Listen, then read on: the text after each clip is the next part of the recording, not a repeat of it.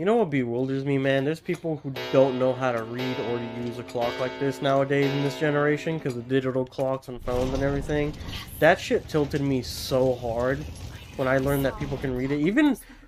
Even when I was in school, when I was in, you know, elementary, middle school, high school, I think it was middle school, where I said, hey, just tell me what time it is, because I was like trying to finish up. We had like a paper we had to turn in at the end of class. I was like, just tell me what time it is real quick. And they were like, oh, it's 3. I'm like, 3 is when we get out, you idiot. What time is it really, bro?